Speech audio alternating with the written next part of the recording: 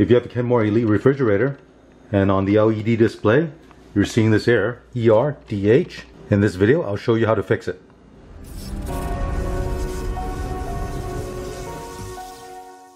Now when you get an error on the LED display, the buttons are not responsive. Now if you look up the DH error, it tells you the defrost sensor didn't reach 46 degrees Fahrenheit or 8 degrees Celsius within 1 hour after starting defrost. And with this problem, it can be caused by three things. One is a defective defrost thermostat, which also has a fuse on it. The other one is a defective defrost heater. And thirdly, it can be a defective main control board. Now before I take apart the freezer drawer, what I'd like to do is confirm that the main board is working. So what we'll need to do is pull this fridge forward and open up the back panel and remove an access panel at the back and test the control board to make sure it's sending voltage to the heating element. Here you see I pull the fridge forward. Next, disconnect the power cable. Disconnect the power. Looking at the back of the fridge, there's an access panel right here. Go ahead and remove the 3 Phillips screws. And here's a look at the main controller board. And you'll notice right here, there's a switch you can press, and this will allow the fridge to go into test mode. Next, you need a multimeter and set it to the AC voltage measurement. On the control board, you want to probe the output to the heating element. Now, as to which wire you need to test for the output to the heating element, try to search on the internet the service manual for your refrigerator. Here's the service manual for the fridge I have.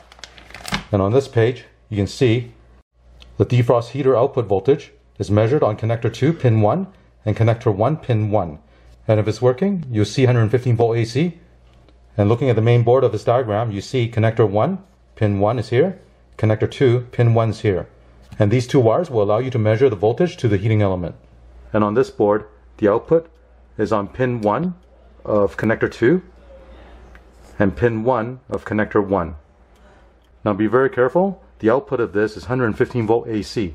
So make sure don't touch a probe so you won't get electrocuted. Now to do the test, you will have to plug the power back in. With the power cord plugged in, the fault code will clear and now the display looks normal. Press the switch once to enter test mode. And the display will look like this. With the switch pressed once, right now we're in the test mode number 1. And in test mode number 1, the output to the heating element is off. So we're not going to get the 115 volt we're looking for. And the multimeter shows it's only outputting 37 volt AC. I'm going to press the switch one more time to get into test mode number 2.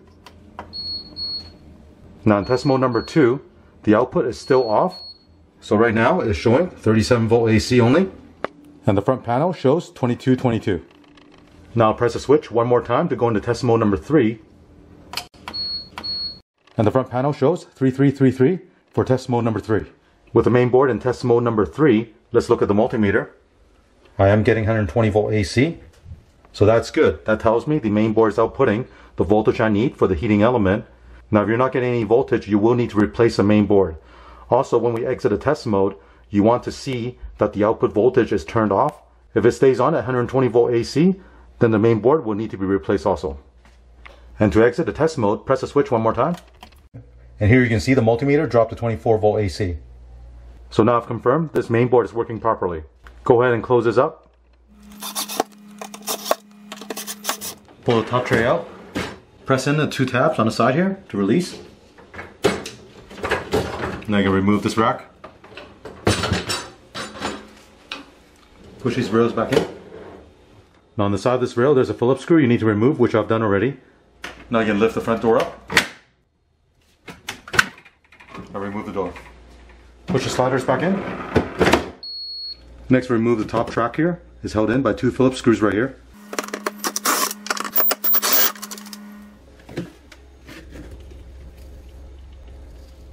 Do the same thing for the other side.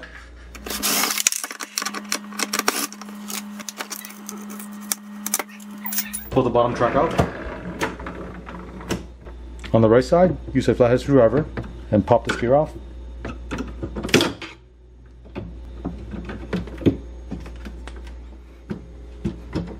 Now you can remove this. Push the slider back in. Now you can remove this side rail. It's held in by 3 Phillips screws, 1, 2, and 3.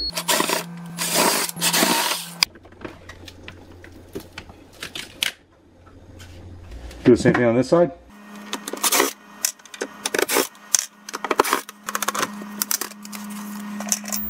With this access door, use a putty knife and remove this panel.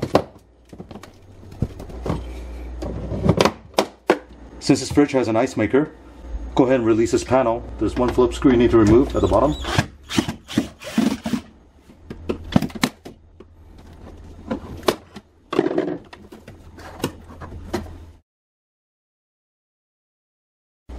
Now carefully pull this panel off.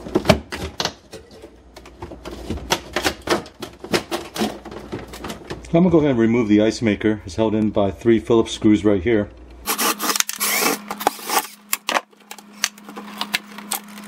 Go ahead and disconnect this connector. Now we can remove this panel right here. Don't forget to disconnect the fan. Now as you can see, without the defrost working, the evaporator is frozen. Right here you're looking at the evaporator coil. On the right side here, this is a defrost sensor, and right here is a fuse. Go ahead and cut off the tie wrap you see right there. Carefully remove the thermistor and the fuse. Disconnect the connector.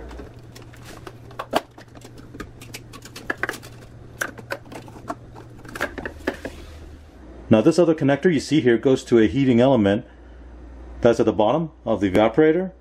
Now while you're here, you can test if the heating element is good by connecting a multimeter and measuring the resistance of the 2 wires.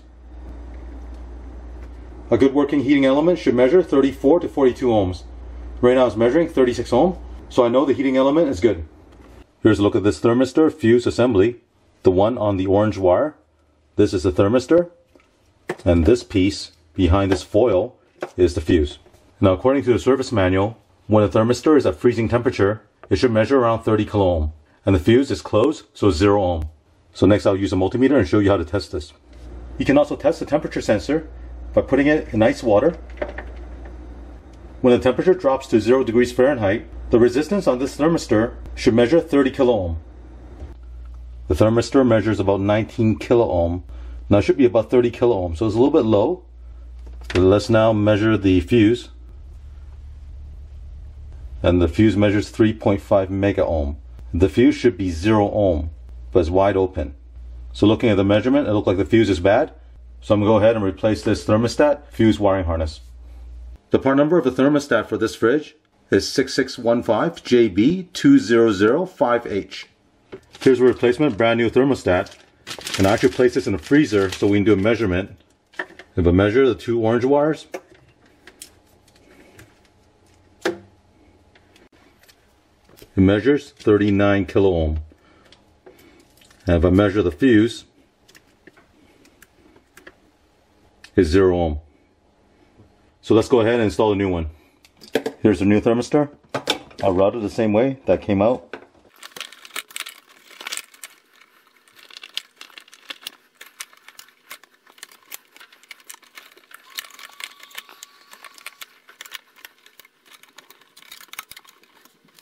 Put a couple of tie wraps to hold the wire in place.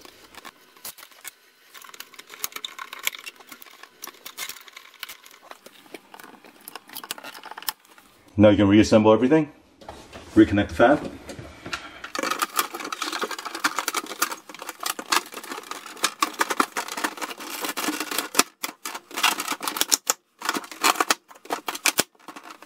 Reinstall the ice maker.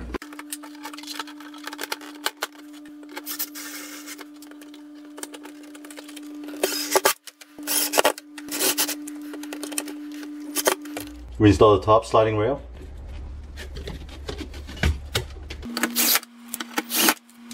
Reinstall the bottom sliding rail.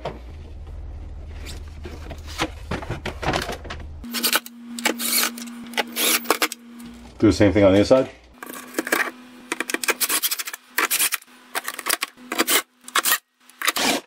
Now slide the bottom rails out. And to reinstall this rod, what you want to do is actually push the left side in a little bit so it's not straight across and it's a little bit angled. Put this rod in on the left side. With the rod angled, now you can straighten this out and pop the gear towards the outside, like that. Pull out the top sliders, reinstall this basket.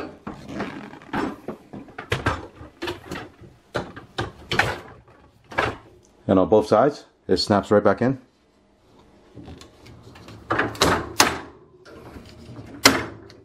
Now for the bottom drawer, slide this out. Now you can place the door back on.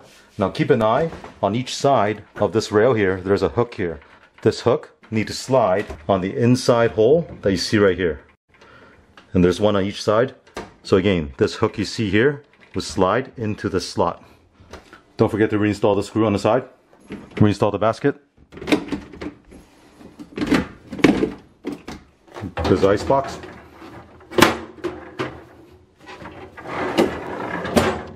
Reinstall this top rack.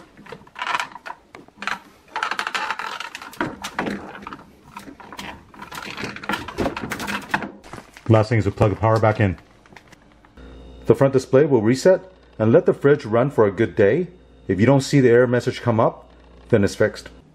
So it's been over a week since doing the repair and the error code has not returned, so the problem has been fixed.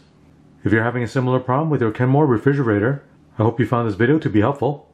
For a list of parts and tools used in this video, check out the link below. Thank you for watching. Thank you for watching this video. To support this channel, remember to click on thumbs up, subscribe to my channel, and turn on the notification bell so you get notified of new videos.